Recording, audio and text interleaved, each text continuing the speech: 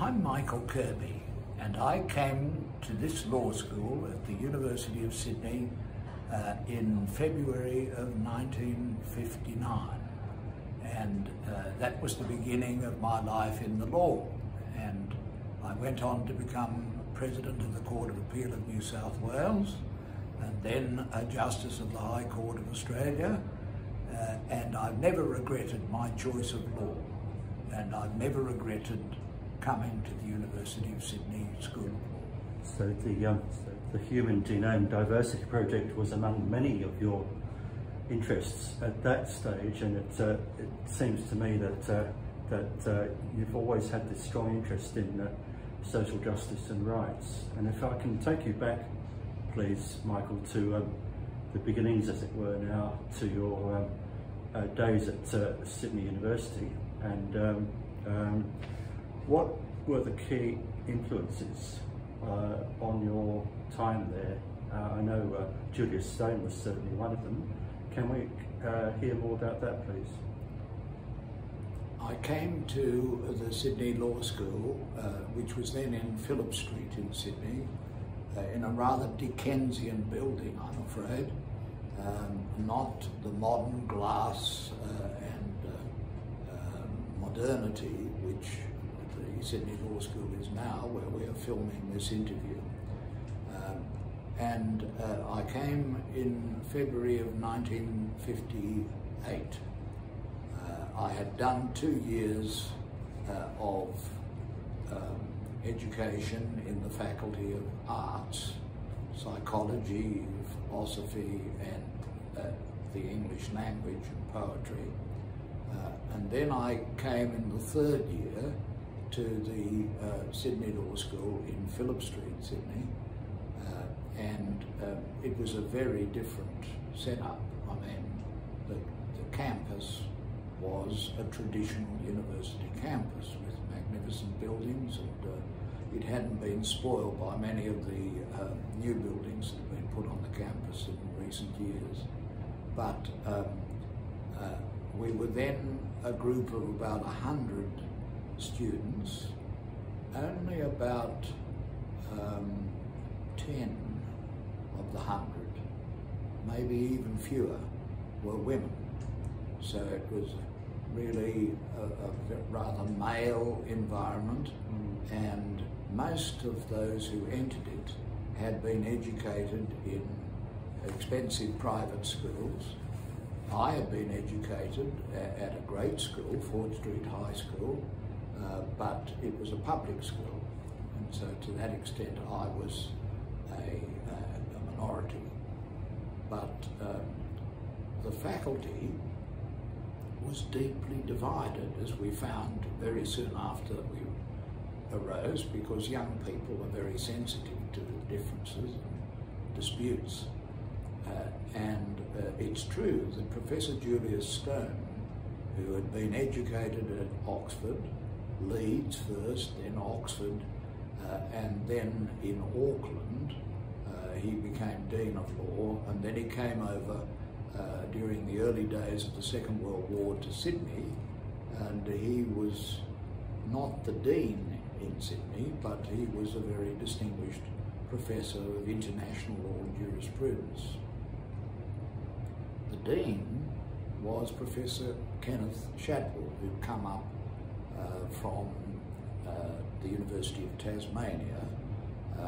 His area was contract law, and he was quite a congenial sort of a person, but he was no match for the extremely talented and bright members of the faculty. Frank Hutley, who later became my colleague on the Court of Appeal of New South Wales, and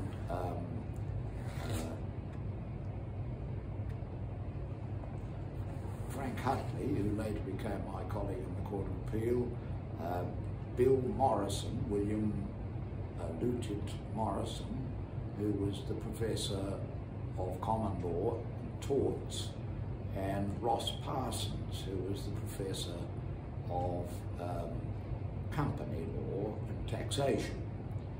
So there was a big gulf between the worldview of those three gentlemen and Professor Julius Stone. In a real sense, the three common law professors were not sympathetic to the view that Julius Stone had of the law.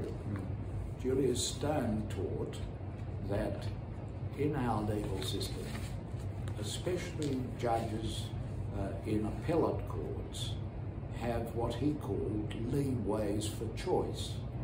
The ambiguity of the language of a constitution, or the ambiguity of expressions used by judges in the past in common law cases, the ambiguity of criminal sentencing and discretionary decisions, meant judges played a very significant role, whereas the common law professors reflected the then orthodox view of Sir Owen Dixon, who was at that time a justice and later Chief Justice of the High Court of Australia, who believed that the law would have lost its meaning if things depended on judicial choices. And so he said, all you need really is the magic password so that you can open the cave and find the one objectively correct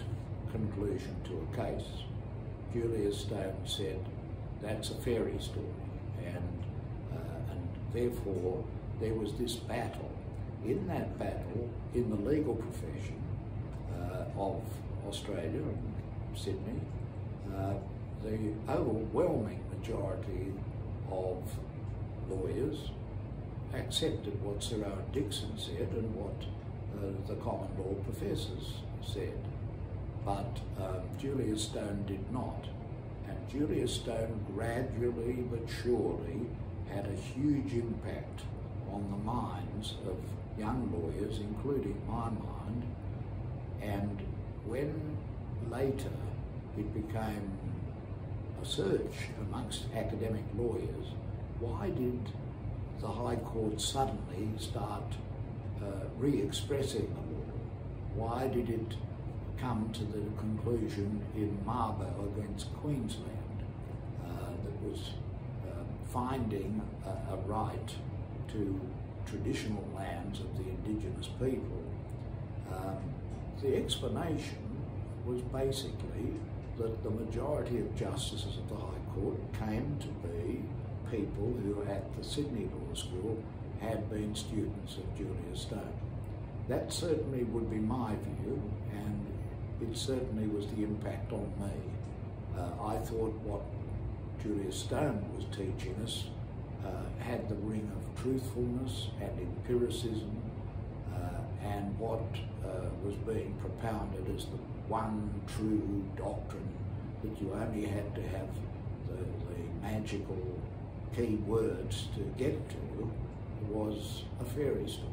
And so that was a big difference in the law school, and people felt very deeply about it. Lawyers maybe didn't have as many things as political scientists and philosophers to dispute about, but they did have this big issue, and that big issue led to personal grievances and differences in the faculty, and that was reflected in the atmosphere of the law school. It was a very divided place, very divided.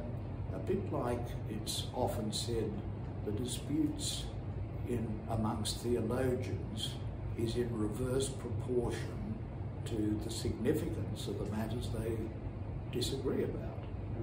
And certainly the disputes in the law school were rather bitter.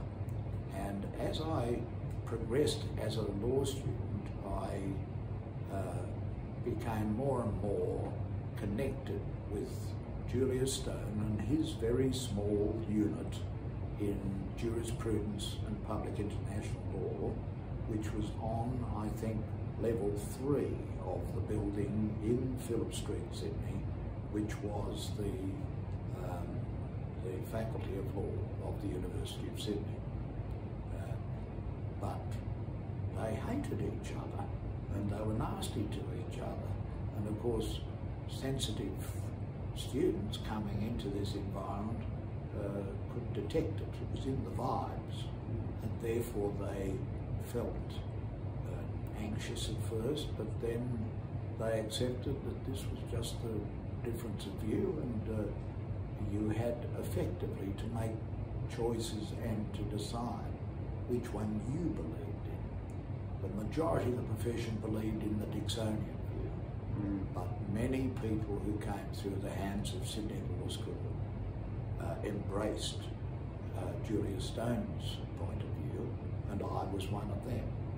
So this was a very real issue that ramified right throughout the student body, as well as the teachers and the staff of the law school.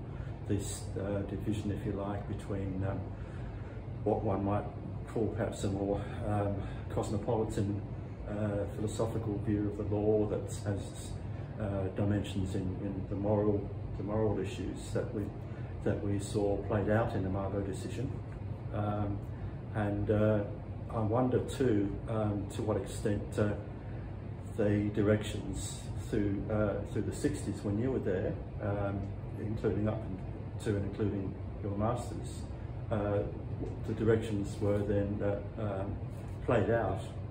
What was the predominant way that the law school was heading in that sense?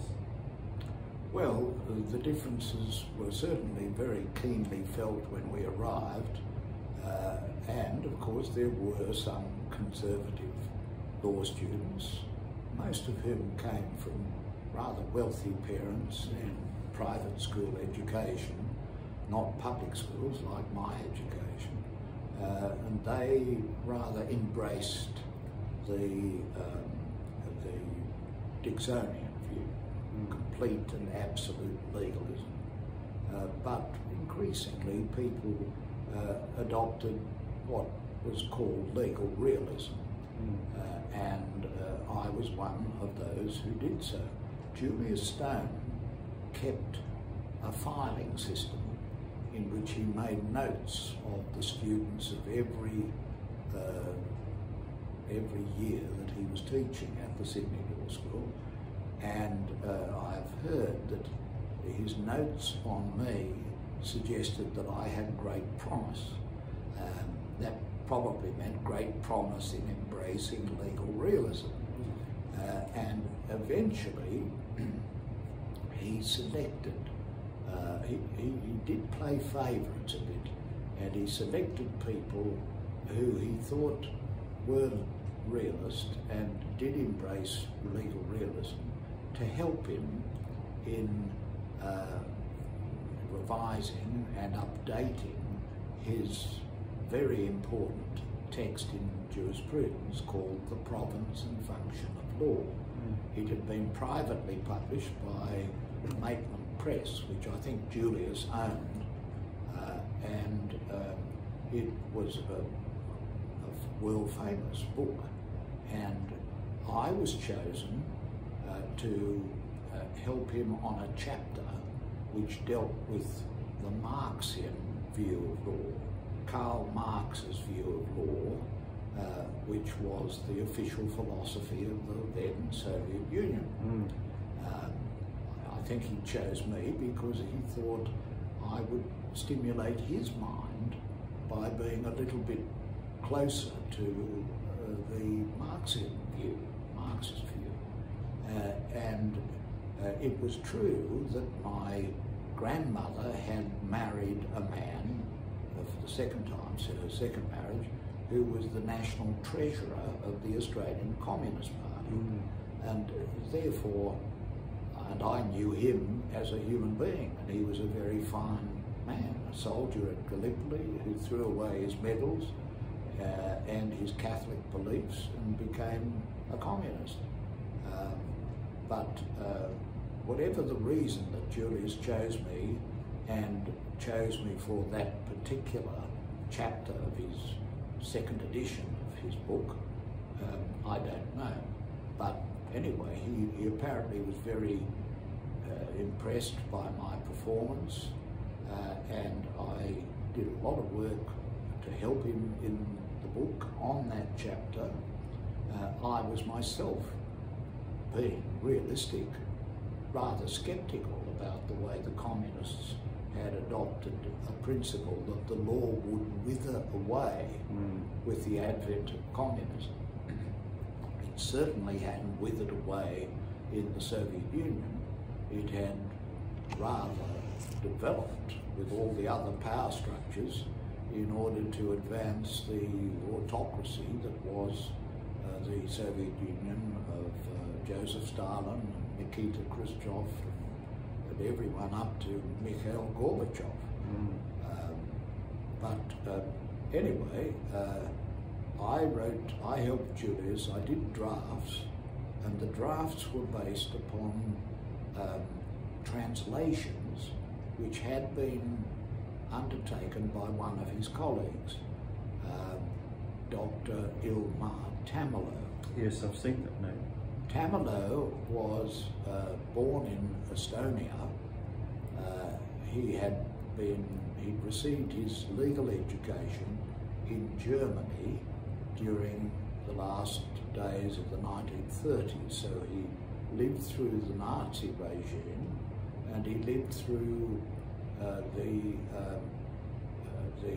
Stalinist regime in Estonia, and he was multilingual, as most people in that part of Europe are, and he translated hundreds of op-eds, chapters in books, and so on, about the views of Karl Marx on the withering away of the state. And my job was to synthesize these essays. I mean, they were all over his room in Phillip Street. They were piles of them, and I had to read them. And of course, they had speeches by Stalin and by Nikita Khrushchev and extracts from the writings of V.I. Lenin. And the more I read them, the more I realised that this was being realistic, that this was a kind of state religion and not all that different from oppressive religious views. This philosophical Marxist point of view that the state would wither away. That was the expression. I don't know what it is in German, but it would wither away. And that was so unrealistic in the Soviet Union, where the state had grown enormously in power and oppression of the people. So anyway, I helped Julius. Julius said in the foreword, or preface to the second edition, that he paid tribute to Michael Kirby for helping him, and he didn't know whether in the end I had agreed with his view, but the likelihood is that, being a realist, I felt, if anything, he was a bit too kind to the communists.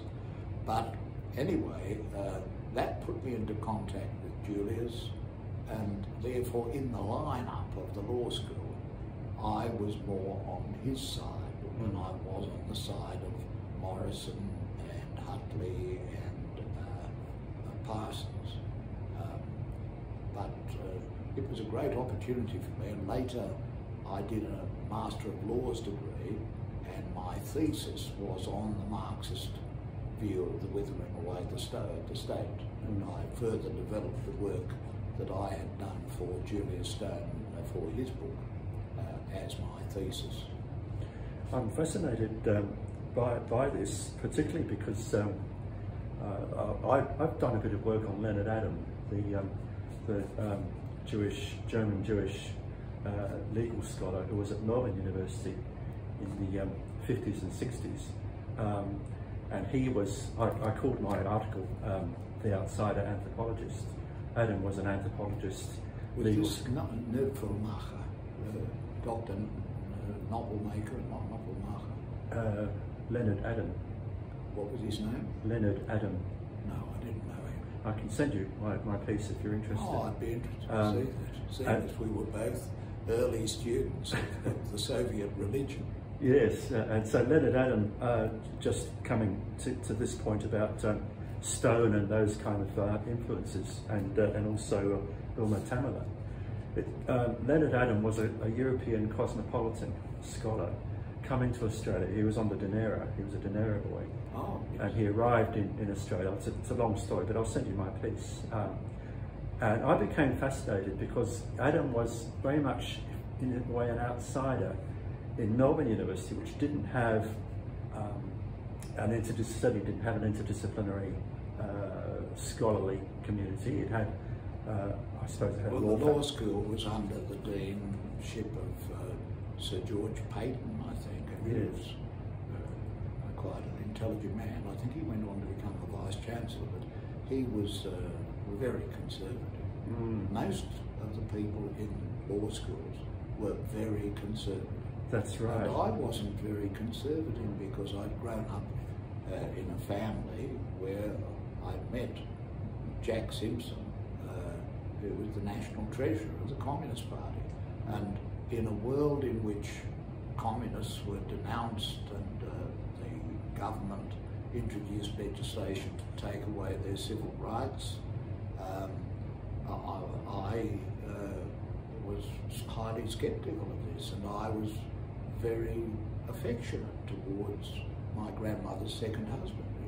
He taught me really that you have to be very sceptical about the moods of politicians and political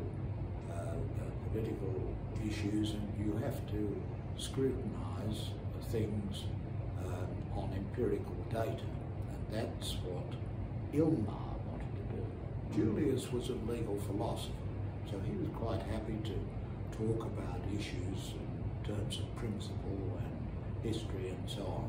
But Ilma wanted to get out all these thousands of speeches by Nikita Khrushchev, and I remember in many of them they would have, at a certain point in the speech, in brackets, applause, and then in brackets, lengthy applause, and then in brackets, thunderous applause. This was the falsity of the Marxist communist approach, but equally false was the notion of Dixon that legal decisions were just on legal analysis of words and not affected by values and opinions and philosophy, if you like. Yes, that's the fascinating thing is why I brought up Leonard Adam, is because my question or inquiry is really goes to questions about diversity and difference and outsiderness. And Sydney, New South Wales during the 1960s, there was still that conservatism stemming from the 50s, from the Menzies era, and the law school was, in a way, a bastion of conservatism in some ways, as was Melbourne University. But you had these individuals who came from cosmopolitan European or diverse backgrounds who had a sense of outsiderness. Julius Stone was Jewish. He had suffered anti-Semitism. I'm Jewish myself, so I had this interest in those kind of... Well, that was the time of the Nazis and the oppression and of the Holocaust. So, I mean, it was natural that this should be very much on his mind. Jules was also a Zionist, and that led to battles within the Jewish community. Sir Isaac Isaacs, who was a very distinguished Jewish Australian, who became a Justice of the High Court of Australia and then the Governor-General, the first Australian Governor-General, against the resistance of King George V. But he was not a Zionist. He was opposed to Zionism. There was that division. Yes. We would not have used the word cosmopolitan, I understand where you're coming from, but Ilmar would have been a cosmopolitan. I'm not sure that Julius, who grew up in Leeds and was educated at Oxford, would have regarded himself as tainted by cosmopolitanism. I'm not sure. I never talked about that.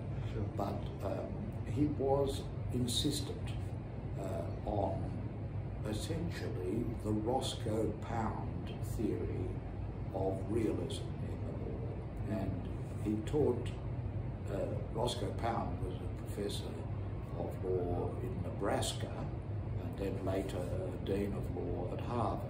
And he had been there when Julius went there to teach law, and I believe narrowly missed out on being elected the Dean of Law at Harvard in succession to Roscoe Pound. So if you knew Julius's background, you would understand his concern about the anti-Semitism, and you would understand his embrace of Zionism, and you would understand his legal realism, because that was affected not by his training in Oxford, which was, as in Owen Dixon's view, really not the key to the kingdom, which was the view that Julius embraced, of legal realism, and just facing up to what judges do.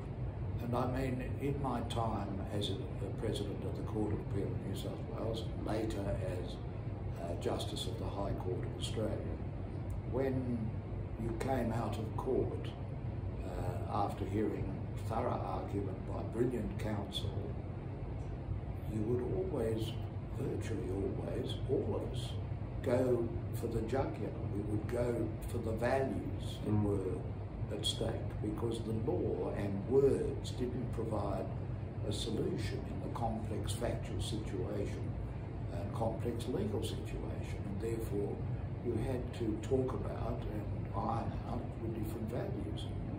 And those values were evident in appellate courts, because the judges had the responsibility to give meaning to ambiguous words and to ambiguous legal doctrine, and that's what Julius taught, and what Ilmar Tamerlane, from a more cosmopolitan European background, was also teaching, because Julius had a lot of invitations to go overseas. He was a sort of rock star of professors of jurisprudence. He would go overseas and take, Stone would go overseas and Tamerlane would take his lecturing duties. Okay. And also a young lecturer who was in that small group on level 3 of the law school building. They were Julius Stone heading it up, Ilmar Tamerlane, who I don't think was appointed a professor by Sydney University, but who was very influential on his students, and his sweet personality won a lot of affection for him. I wouldn't say Julius Stone built up a lot of affection. He built up a lot of respect. Ilmar built up respect, but also affection, because he was a very sweet, gentle personality, and he'd lived through the Nazi and Soviet periods in Estonia and the post-war occupation of Estonia and the other Baltic states. And he had these piles of English language translations, these thunderous applause speeches, and that was my job to get the essence of it and to help Julius with the benefit of lots of footnotes, because Julius loved footnotes. He could have been a good historian. He liked footnotes. And he would write using the material that I'd synthesised for him. And that was a great experience for a young law student, because I was then only, I suppose, 20, 21. And this is a chance that Julius gave me, and there in his little card system were words of praise, but also a degree of scepticism about me. He thought I was too sympathetic for a Marxist point of view, and he attributed to me a view that would be more sympathetic to the rubbish that politicians in the Soviet Union were putting forward, no doubt written for them by their staffers, that was designed to give them a position as a guru of Marxist philosophy. And he gave all of that to me, and I went down then and I turned it into material for Julius, which he acknowledged, and I turned it into an article for the Journal of Law and Philosophy, Internationale Vereinigung für Rechts- und Sozialphilosophie, and that led on to my thesis, the dissertation for my Master of Laws degree. But the third person in this heavenly trio was Tony Blackshaw. He was a young lecturer. My brother David, who studied law along with my brother Don, David has said Blackshaw was the best lecturer he ever heard. He was very engaging and very dynamic. And there was also Professor Charles Addomovich, I think it was, and Otto Bondi. So we're building up a cosmopolitan group. Otto Bondi, B-O-N-D-Y. Okay. He was a refugee from Austria, and I once went, when I was attending the global Salzburg seminar, I went to an address I'd been given, and one of those little copper signs was in the footpath, because that had been the Bondi home in Salzburg before he fled and got to Australia. He was a Jewish. Ilmar was not Jewish, and Tony Blackshaw was not Jewish, but they gathered together, and Julius gathered together, Jewish Australian scholars, and invited international scholars of renown, and that was something very, very different from the common law departments of the University of Sydney Law School. And I think there was a degree of jealousy of Julius Stone, that he was a big name in the world of legal education, and he was respected as such by his students, though most of them were content to embrace Sir Owen Dixon's view that no, it's not values, it's not choices, it's words, and analysis of words. But anyway, that was, in saying all this, I don't want to disparage the talent of the common law professors, because there were people who were either in the middle land, like Professor David Benjafield, who unusually for that time was wheelchair bound, but he was our lecturer on issues of constitutional law. He taught us in first year, and there were other lecturers. Professor Parsons was a very forward-looking lecturer who saw accountants stealing tax law from the legal profession, and so he set up an institute and invited visiting scholars in the field of tax law. And the doyen of the common law departments was Professor William Morrison. And he was one of the greatest lecturers I ever experienced. He had a very fine analytical mind, and he taught torts law.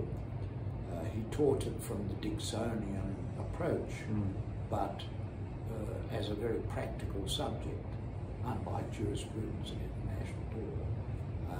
He taught it in a way that made it seem a very consistent fabric made by the judges, but to a charter that they were observing, a very modest judicial role, not affected by leeways for choice.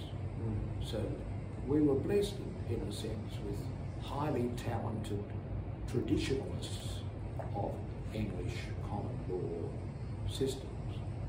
And this exception, it was so impertinent as to challenge the doctrine that had been advanced by the Chief Justice of the High Court, or the Justice of the High Court, later Chief Justice Sir Owen Dixon. So we had people in both spheres and with both philosophies, and they were very talented people. Later, when I was President of the Court of Appeal, I made it my business to invite these professors to have lunch with the judges, most of whom, though not all, had been their students, to show how we had made good and how we still remembered their contributions to our legal development. But insofar as there was a division in the law school, I would have been on the side of Julius. And insofar as I was influenced by the teaching of Julius that there were judicial leeways for choice, I was merely one of many who felt that influence and gave effect to it, in my opinion. It's interesting too that I've been dipping into A.J. Brown's biography, and among your contemporaries were Murray Gleeson, for example, yes, who I presume was more on the side of the traditionalists. Would that be? Oh yes, he was more traditionalist, but we shared. He came up to me in first year law,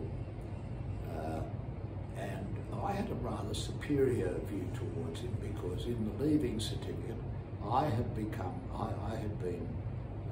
chosen as first in the state in modern history, and I think I was in the aggregate, I was 23rd.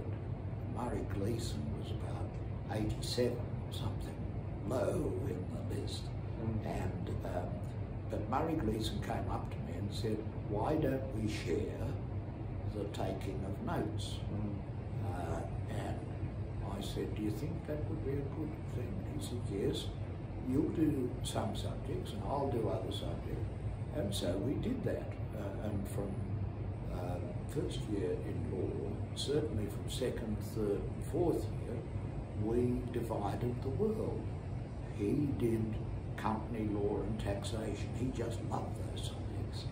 I did constitutional law, which is a philosophical type of law, I think, and jurisprudence and international law. Basically, we chose the areas of law that each of us were interested in, and we became close friends and would have dinner every Friday. Being an observant Catholic, he always had fish with lots of tartare sauce. I would have fish as well because I like fish, but and I kept those notes, and in fact ultimately I sent the binders which have his notes and my notes on the subjects we had severally chosen, and I sent them to the National Archives. Somebody will one day take them out and look at the different emphasis that we gave to different topics. And they'll see in my notes a strong influence of Julia Stone in legal realism. They'll see in Murray Gleason's notes a strong influence of the common law linguistic approach and the influence of Professors Morrison and Benjafield and Professor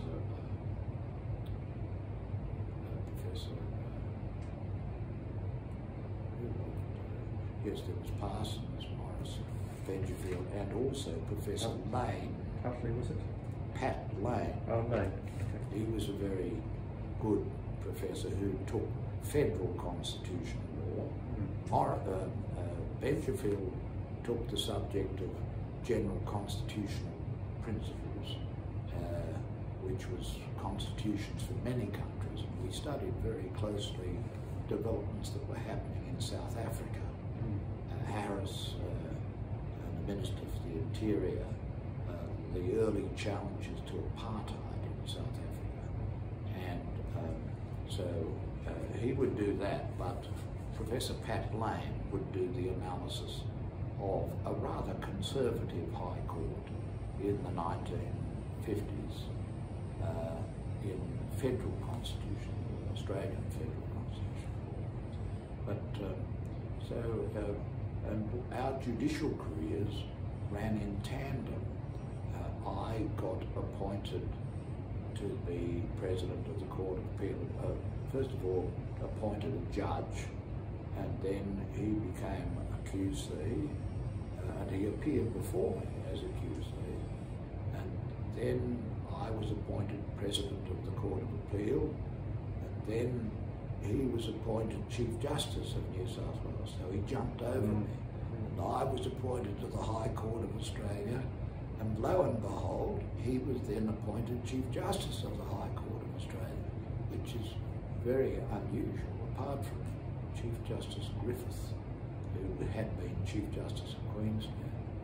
I don't think there was another Chief Justice who had been a Chief Justice of the state. But anyway, we had slightly different philosophies. That's just how it is in the law. Yes, and coming again to the cohort of fellow students, Mary Gordon was also there at the time. Can you speak about her, please? Yes, Mary Gordon is still a good friend of mine. We have lunches together and talk about the old days of our life, the glory days. Mary was about 4 years behind Murray Gleason and me. She's ever so young, and we therefore, I didn't have day-to-day contact with her. Later, as a young solicitor, when I was a young barrister, she gave me a few briefs, and that established a relationship which is a particular and special relationship. And subsequently, she was my colleague in the High Court as the first woman appointed to the High Court as a justice. And I often thought that she was more conservative than I, even though she would dispute that. But on one area of the law, we had like mind, completely like mind, and that was in the area of the law as it affects First Nations people.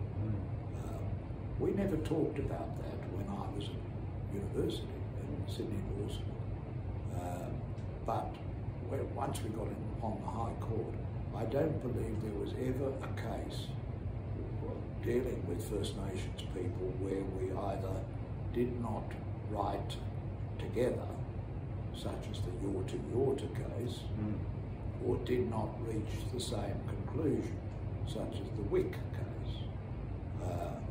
We had a very similar view in in that area of the law, and I think her view was influenced by her background coming from Walgett, I think, in New South Wales. Yes. And my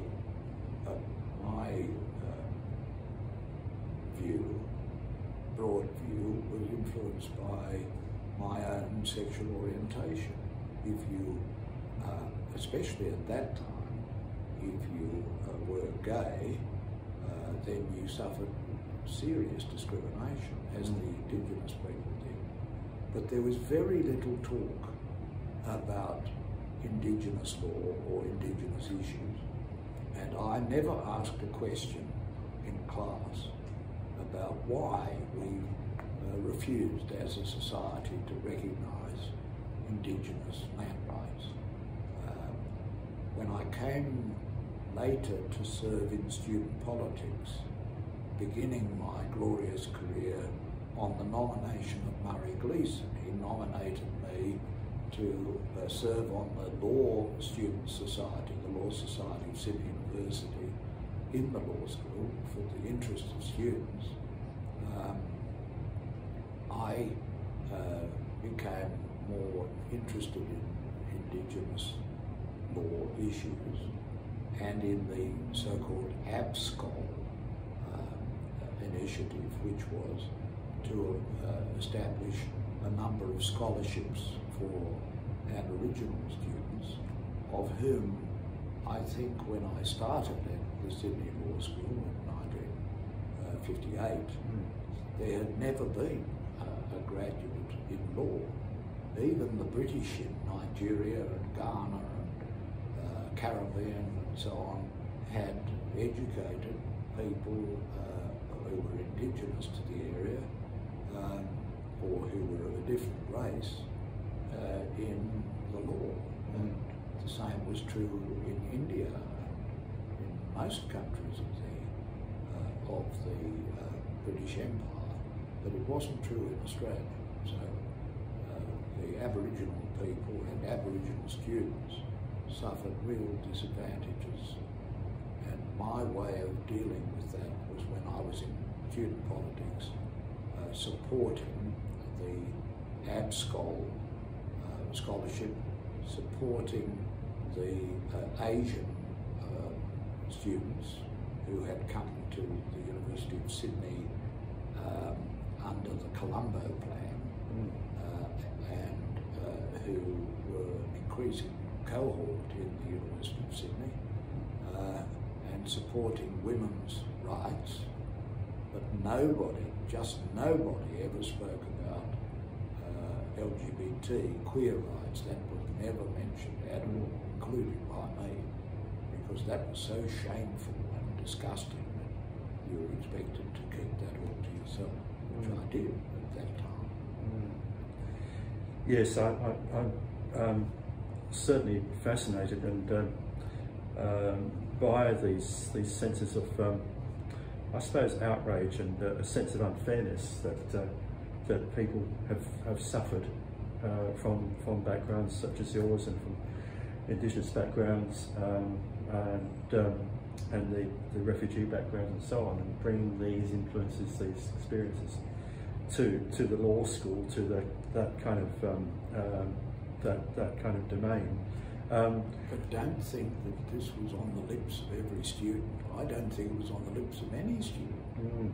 They didn't talk about Indigenous issues, they didn't talk about white Australia, they didn't talk about women's disadvantage, and they certainly didn't talk about LGBT issues. I remember the day that Vernon Triet, who was a QC and a part-time lecturer, teaching us law students in first year, so this would have been 1958, and he was teaching us in the Phillip Street Theatre because the old law school building didn't have enough big rooms, and everybody had to do criminal law.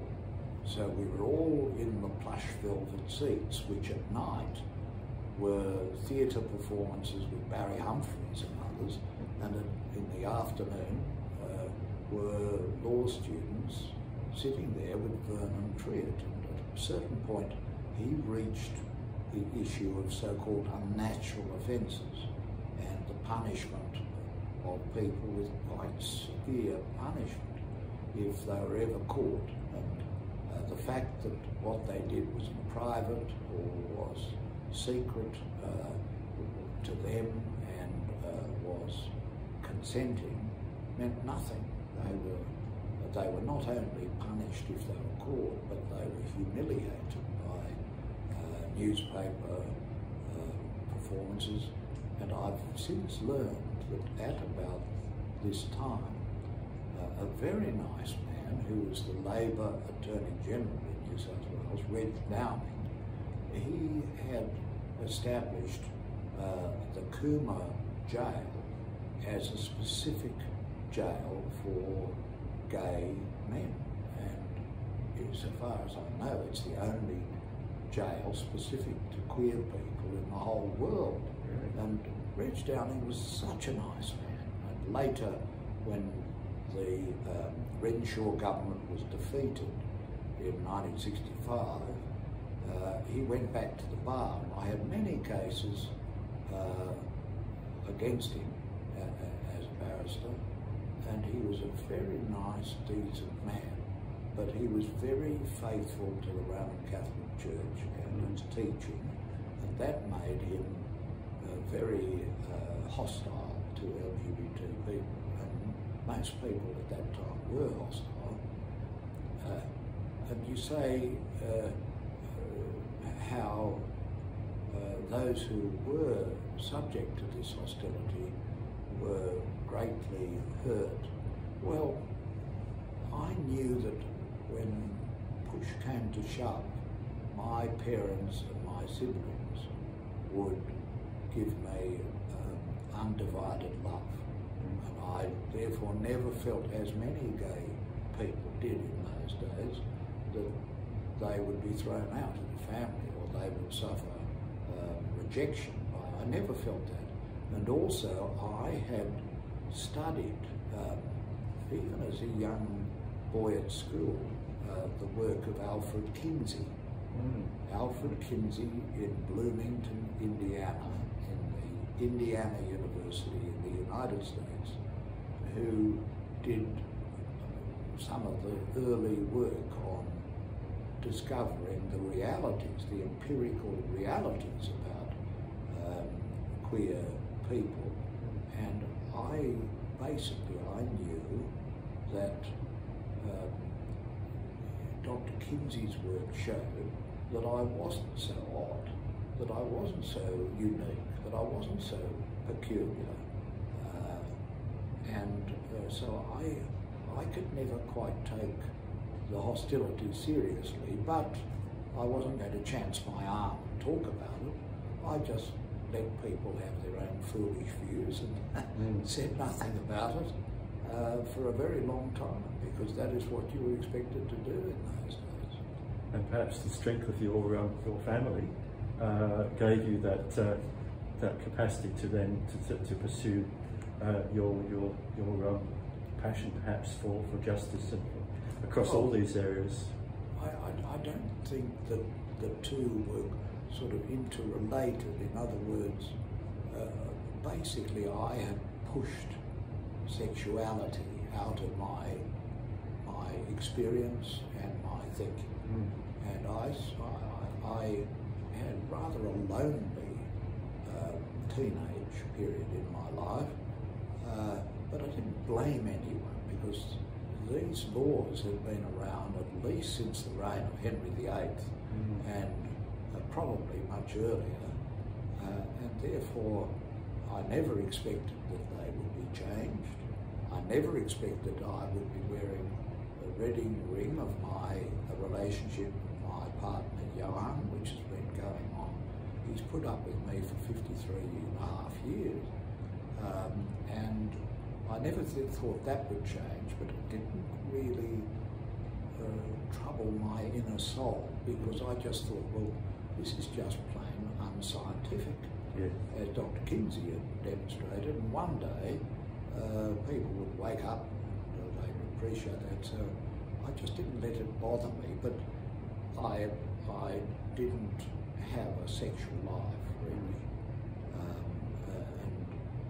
and looking back on it, I'm a bit resentful of that. I should have had more parties and more love affairs and so on, but I didn't worry too much about that, and I just got on with trying to do very well in student politics and very well in my academic work. I want to come to the student politics in a moment. I do have scheduled another interview at 12:30 with Jenny Ferns, who was a long-time staff in the law school. I don't have a clock with me, it's on the phone there. Can we just do it? It's 11:21. Oh, that's good. Okay.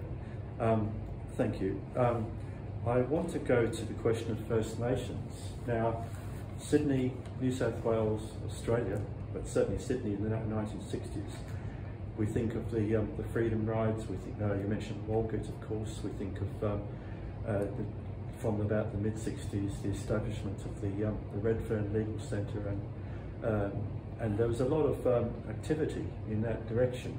The growth of the emergence of a real strong consciousness of Aboriginal rights, and yet in terms of the law school, it didn't seem to be really at the forefront there. Can you speak about that, please? I don't remember at the law school anyone ever talking about First Nation people's rights. And in this, the law school only really reflected the majority of the population. The majority of the population, even when in 1967 the referendum was held to introduce a few changes in the Constitution, there really wasn't a lot of debate and upset about the injustice. Looking back, it's rather odd. Even in student politics, even in the general group of agitating students, they would largely focus on the Vietnam War. And they would also focus, which came a bit later, and also focus on the inequalities affecting women, and also focus on the White Australia policy and the treatment of Asian people, but there wasn't really any discussion, and certainly not a lot of engagement with Indigenous issues, and in fact there wasn't a lot of law except hostile law supporting the rounding up of people who were Indigenous, or supporting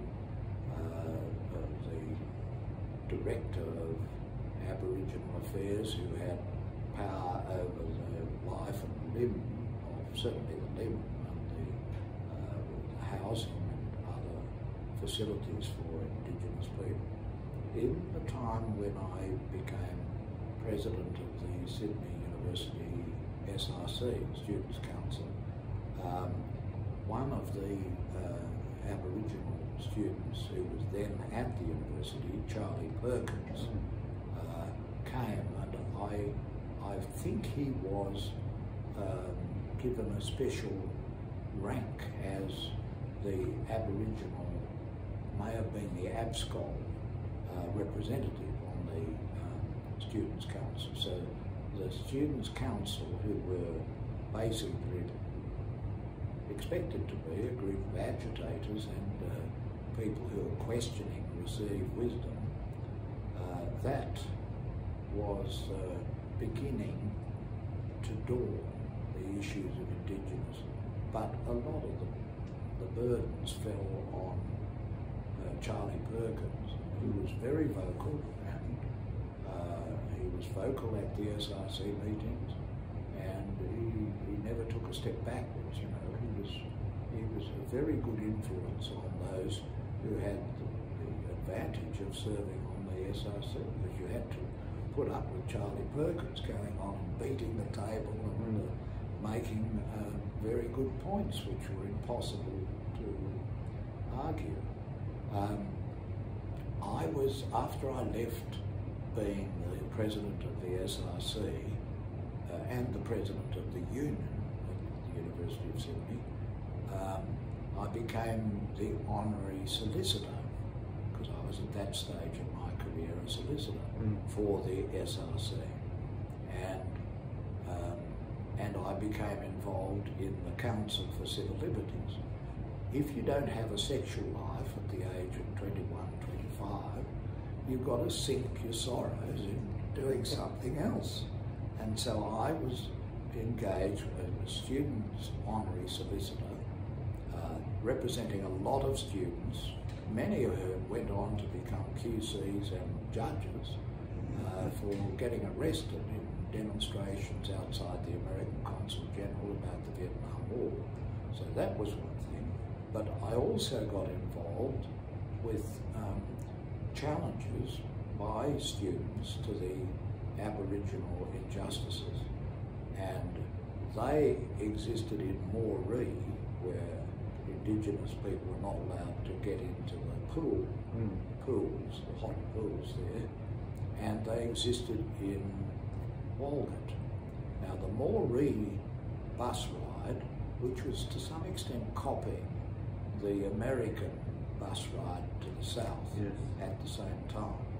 We do tend in Australia to follow the social debates in the United States, and often that's been to our advantage, sometimes maybe not. But in the case of Walgett, I became involved in that. Jim Spiegelman, who was president of the Sydney SRC about 5 years after I was president in 1962 and 63. I was president twice, exceptionally, and he came along as president. I think in about, he followed Jeffrey Robertson, and he became the president of the SRC. He took part in the Moree bus rides, and they went up to challenge the segregation of the swimming pool, and they had ultimate success. I went up to Walgett with student agitators who were determined to liberate the cinema at Walgett. The owner of the cinema allowed Aboriginals, out of the generosity of his spirit, to go downstairs into the lino floor and vinyl seats. But they were not allowed to go up the grand staircase to the circle, paying 9p instead of 6p, to sit in the plush velvet seats and possibly soil the carpets upstairs. There was this discrimination, and a very fine young lawyer who was the son of a judge and a very handsome man, who was Westcott, his surname was Owen Westcott, and he was determined to end this discrimination, and he went up to Walgett. I'm not sure that he went in a bus, probably caught the train, but he then gathered together a few Aboriginal students up there. They weren't university students, but they had been identified to him, and he went to the Walgett cinema and he purchased 5 tickets for the circle, and he was given the 5 tickets because he was a whitey, and then he, hand in hand with the Aboriginal students, he went up the grand staircase, and the manager rushed out and said, "You can't go up there with these, they can go downstairs, we'll give you a refund, it's the same movie, you'll enjoy it more downstairs, but not upstairs." And then there was a scuffle, and the police were called, and Owen and the Aboriginal students were arrested. And then they sent for Kirby, and I was the student representative solicitor, honorary solicitor, and my master solicitor, Bruce Holcomb, was very supportive of my doing civil liberties type cases. And so I got a team of top lawyers, Gordon Samuels, who later went on to become my colleague on the Court of Appeal of New South Wales and later Governor of New South Wales. He was the lead counsel, pro bono, no fees, and Malcolm Hardwick, a very conservative lawyer, went up as Gordon's junior, and I went up to Walcott with them, and our job was to try and get them off on a technicality based upon a Privy Council decision at the beginning of the 20th century concerning somebody who paid a penny to have a trip on one of the Sydney Harbour ferries. But we lost the legal point. However, the magistrate, a very wise magistrate, didn't impose a criminal penalty. He applied section 556A, which said that without proceeding to a conviction, the person can be admonished or given a bond, and that's what he did. And so to that extent, it was a partial success, but a fortnight or so after the case, the cinema owner quietly announced that the difference of accessibility to the Grand Circle was over, and all people, including Aboriginals, just by being confronted by the process, he was in a way shamed, and Walgett was shamed, and so they changed the practice, and the segregation was finished. And there were other cases involving Aboriginals in the Council for Civil Liberties, but that was more the CCL rather than the university. And I, by this stage, had moved out of being a student agitator, and I was well on the path to becoming very respectable and a judge. So I didn't get involved with a lot of Aboriginal issues until they started to come before me in the Court of Appeal of New South Wales and in the High Court of Australia. I don't think I ever made a decision, and I don't think Mary Gordon ever made a decision where we had leeways for choice that was unfavourable to the Aboriginal people, to the First Nations people. And then I think your involvement later too in the Australian Law Reform Commission, where there was dealings with Aboriginal customary laws and the like. Yes, most of the work on that was undertaken by James Crawford.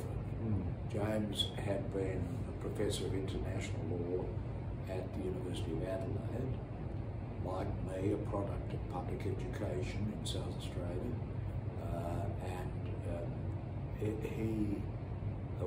he was invited by me to become the Attorney General approved, and he was appointed as a commissioner of the ALRC when Malcolm Fraser gave the Law Reform Commission a reference to study and make recommendations on Aboriginal customary law.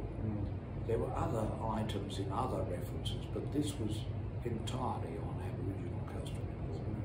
And James Crawford wrote a really excellent report, which is the report that still gets the greatest number of hits on the ALRC, the Law Reform Commission website. And so that was something we did, and I'm proud of the report and I'm proud of the hits, but I'd be prouder still if one of the governments that has come to office since 1977, when the report was produced, had implemented more of the recommendations. Yes. The problem in Australia is that often the legislative branch of the government will not deal with controversial questions. They just leave them in the bottom drawer. But anyway, that was a report. And being in Sydney, James saw an advertisement for the Dean of the law school at the University of Sydney. So James Crawford applied, and he was successful. He was appointed the Chalice Professor of International Law and Dean of the Faculty of Law. And from there, he went to become the Wierwille Professor of International Law at Cambridge. And from there, he was elected by the General Assembly to be the judge of the World Court, the International Court of Justice. So, in a funny and rather indirect way, picking him and getting him involved in Aboriginal customary law led on to a really glorious career, struck down because he died of medical complications, but he still made it to the Royal Court. He was a great lawyer and a great thinker about international law. Indeed.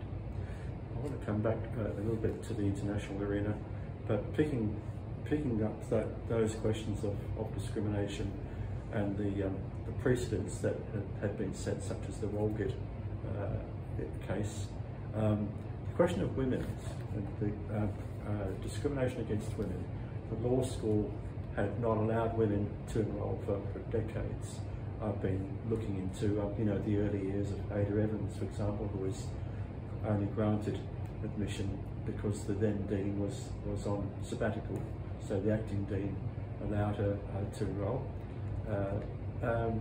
And I'd interviewed Margaret Thornton down in Canberra a couple of weeks ago, and she was talking more about this question, that the law school, and perhaps the university as a whole, but certainly the law school as one of the traditional disciplines perhaps, had been very exclusively a male domain.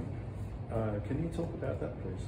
Well, as I mentioned earlier, when I arrived at the law school in 1958, in our year, which was about 100 students, of the 100, I think it was probably about 96 who were women. There was Louise Ferrian and Barbara MacDonald and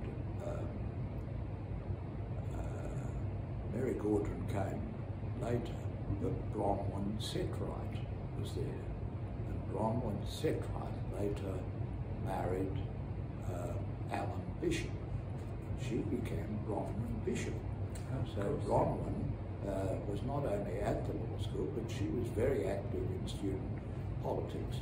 A somewhat more conservative view of student politics than I had, but still a lively and interesting woman who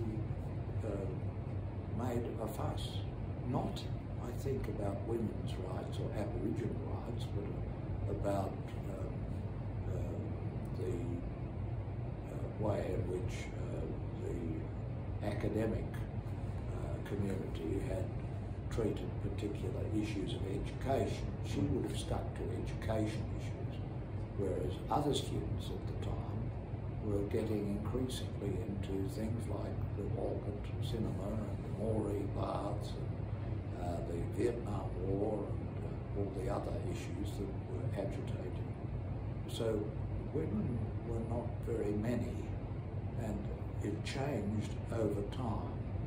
Now, of course, the majority of law students in Australia and at the University of Sydney Law School are women. And the interesting question will be, to what extent has the gender change affected the values, as Julia Stone would say, the leeways of choice that women, when appointed as judges, have available to them and make. Will they simply follow the footsteps of the male judges who tended to be more favourable to the view of our legal system, which was propounded by Sir Owen Dixon? There are still a high proportion of lawyers who adhere to that view.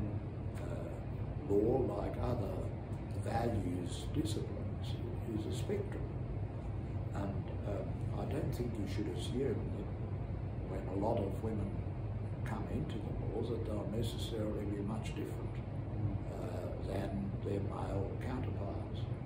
You'd think they would, in a sense, because of the injustices suffered by women. As you mentioned in the beginning of the 20th century, although women had been educated at the University of Sydney and admitted to the law school, they could not get admitted to practice because the judges found that they were not a person.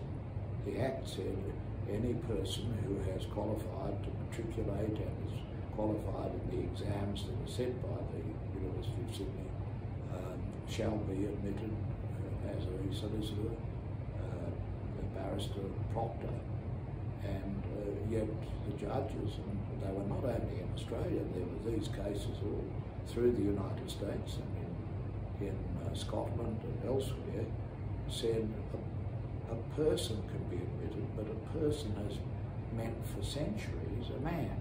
And therefore, although the word is general, in this context it can't be given a general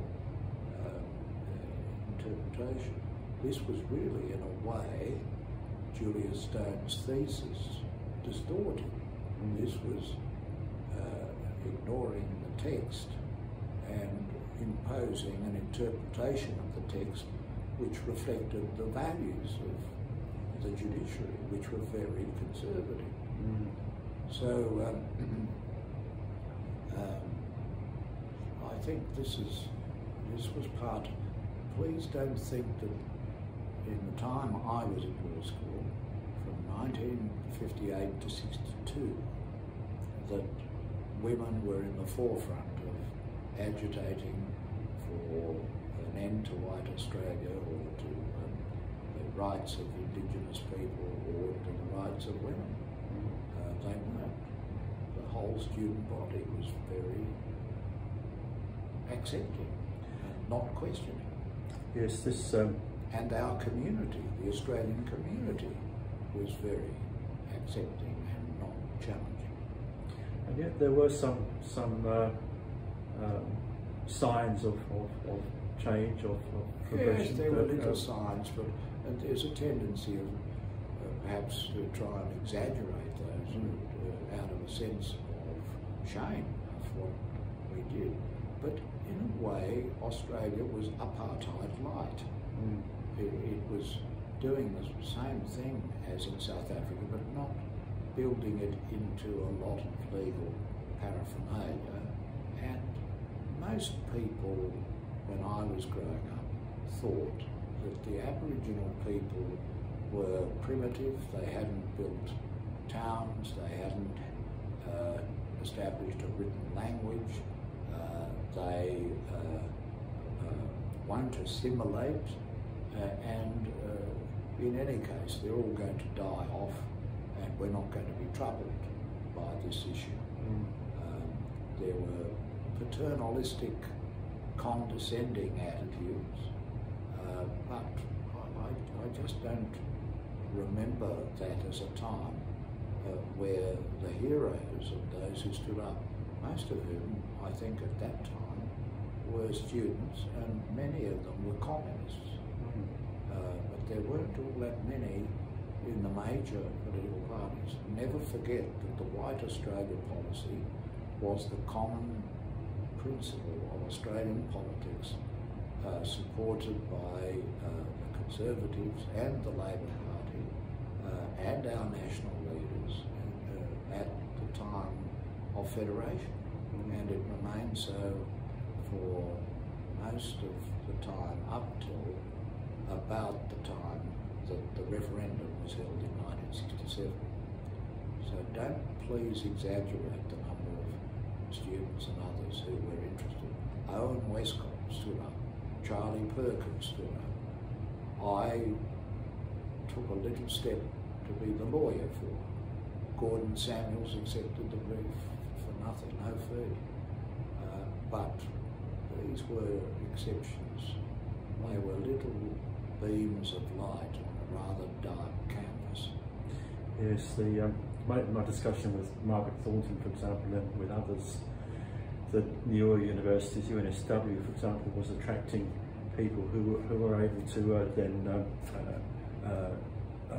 develop more of these issues, social justice, Indigenous rights, whereas Sydney University was still languishing in that conservatism. So the questions of change. I'll come to this now, and perhaps these deeply embedded resistances to upholding Indigenous rights that go to the bedrock of Australia, the racism and so forth. I'm working on a number of things, including a submission engaged by the Central Land Council to write a submission to the Parliamentary Inquiry into the UNDRIP, the United Nations Declaration on the Rights of Indigenous Peoples. And all of these things, this is the kind of work I seek and do, but I'm just constantly reminded, as you pointed out, that these customary law reports, the Stolen Generations reports, you name it, that they languish on desks, they don't get implemented. And you can add the report on the grossly excessive imprisonment of young First Nations people, especially males. We imprison on a per capita basis such a level that there is no other race in any country that is more imprisoned than our Indigenous Aboriginals. And the Law Reform Commission came up with a report, and there have been suggestions even more recently to change the age of criminal accountability, responsibility, but nothing tends to get done. And look at the voice, which is all that the Aboriginal people asked in the Uluru Statement, a voice into federal parliament. For the life of me, I can't see why this has caused so much angst. People have to realise that the First Nations people speak in poetry, and the rest of us speak in prose. And this is quite a modest request. There's also a request, a suggestion of a treaty, which I support. After all, the New Zealanders got a treaty back in 1850, and most countries that were occupied by the British had treaties of one kind or another. But we don't have it. People don't agree with it, and it's just put into the too hard basket. The new Chief Justice of New South Wales, one of Jim Spiegelman's successors, Andrew Bell, who I think is a graduate of this law school, University of Sydney, in his speech of welcome, when he was welcomed on his appointment as Chief Justice this year, 2022, he said what I have just said, but he couldn't, for the life of him, understand what was the big difficulty of providing a voice into federal parliament, given what we know of the neglect and failure to deal with the issue of Indigenous rights. So people in high and influential positions are beginning to acknowledge the wrongs, but it's a very slow chronicle. Absolutely, the fear I think is there. The government so-called independent report that called for submissions last year was weakened and diminished the voice to a voice to government, and it ignored the one of the key issues in Uluru, which was entrenchment in the Constitution. So well, Mr. Turnbull, who is a graduate of the Sydney University Law School, was a pretty good Prime Minister, really, and he did a lot of good things and was a liberal. He said, no, we're not going to have a third chamber in federal parliament, which is just a distortion of what the Indigenous people have asked for in the Uluru Statement. I think that was one of his less glorious moments. This is unfinished business in Australia. Yes. We give acknowledgements to country, and I think that's a good thing, and it copies the New Zealanders. But they've also got their treaty, and they've got representatives in their parliament guaranteed to represent the Indigenous people, and they've risen to be Deputy Prime Minister in New Zealand. So they do better. And it's good that we're now acknowledging at the beginning of speeches, but I often think this is just tokenism, and we've got to put substance where our acknowledgement lies. Yes, with the Victorian state government, I think, is advancing in better ways treaty making with the Koori people down there. So I'm interested to see what happens there. Can I ask, Michael, what before we wind this up, what you're working on currently? You still remain very active, very busy. At this very moment, I'm mainly working on a very complicated international arbitration in India, and it concerns billions of dollars. So it's a very big responsibility, and it's very complex, and that takes up a lot of my time. My work in human rights institutionally finished on the 1st of January 2022, when my term as the co-chair of the International Bar Association Human Rights Institute finished. And I'm still looking around for something else to do in the international sphere. I do have to go to a United Nations supported conference in Geneva now that the planes are flying again in September.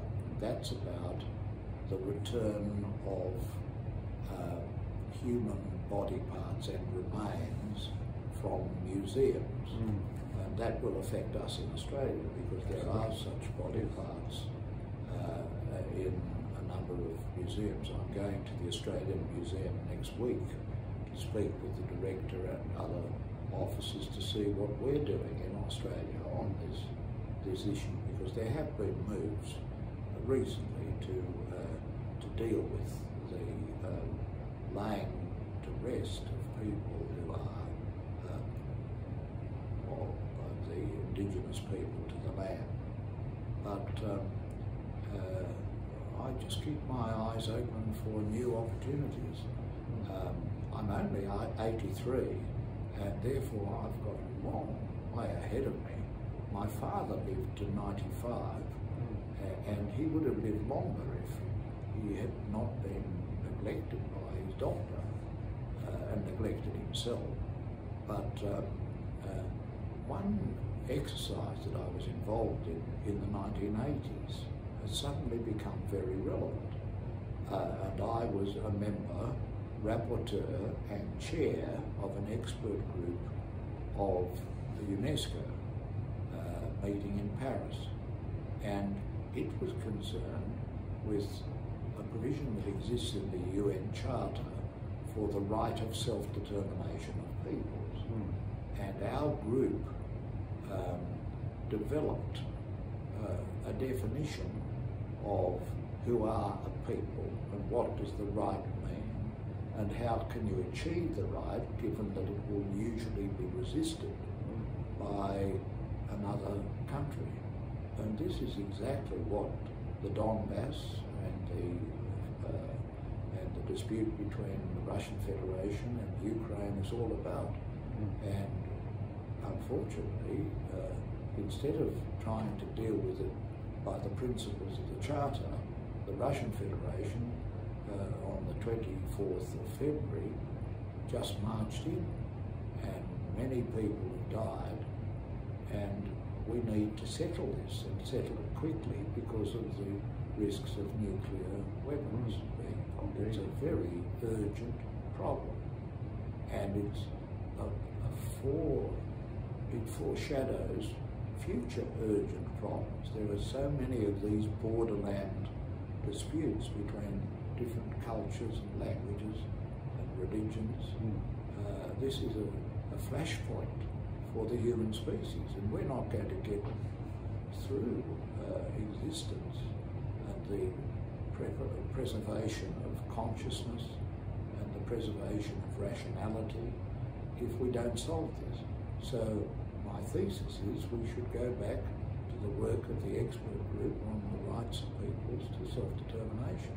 And that is something that I'm going to try to press.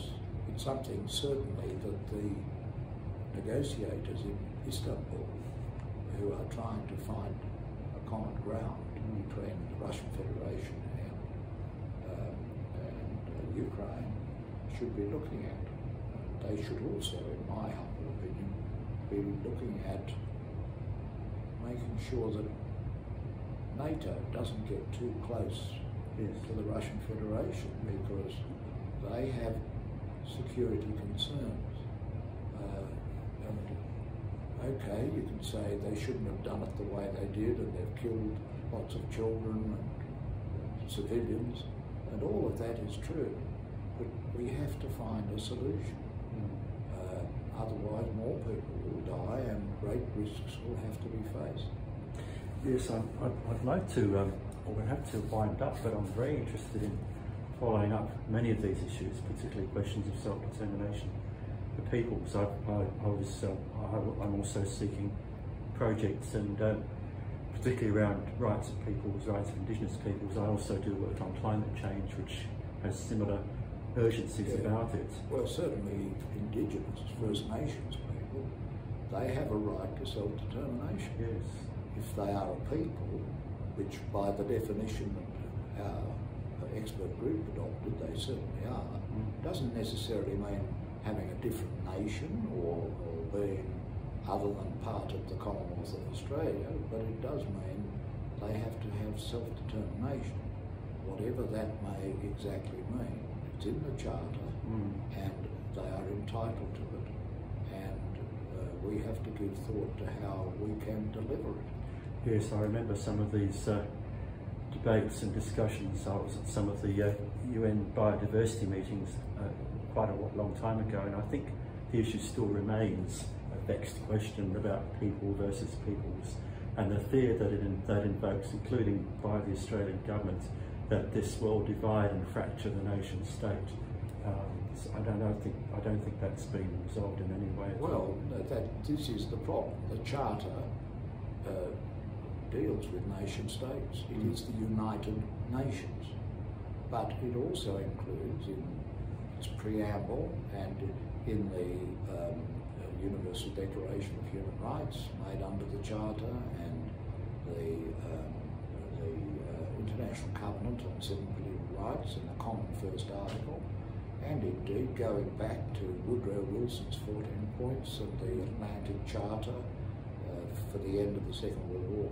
This has been a theme, the self-determination of people, and it is a theme, but it has to be grafted onto the life of nations, and how you reconcile it in a borderland where there is a population mainly of Russian-speaking people, for example. One would think that could be resolved by differential referendums. But if you just ignore it, then there's going to be war and conflict, and that, as the Charter itself acknowledged, has become more dangerous because of the nuclear weapons. And this,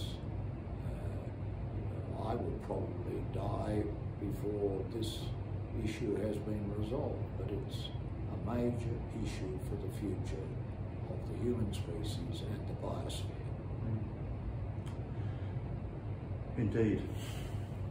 Well, thank you so much. Rather pessimistic. Yes, let's end on that sort of discussion. Note of gloom. But to the extent that it's pessimistic, it should get us to move and to change, and especially amongst young people, and especially amongst young people who study philosophy, legal philosophy, and the law. This is a responsibility they have. That has been one of the themes in my life. Well, it is heartening to see the young people again coming to the climate crisis, for example, taking up the issue with force and energy and optimism, because these are real, as you say, crises. These are turning tipping points. We may see them asserting themselves in elections. New generations tend to bring new world views, and I think the two big crises, existential crises for humanity, are global climate change and nuclear weapons. And more people are speaking about climate change than about nuclear weapons. Nobody speaks about nuclear weapons. Well, the two, of course, interrelated in the sense that some people advocate a return worryingly to nuclear power as a form of so-called clean energy, perhaps forgetting the incredible risks and forgetting Chernobyl and Fukushima. We could have another very lengthy conversation about that, but you have to go and I have to go. Well, may I ask if we can meet again, perhaps on an informal basis over coffee, and continue discussions? Well, subject to my Indian arbitration and all the other things I've got my grubby hands on, yes. Thank you, that would be delightful.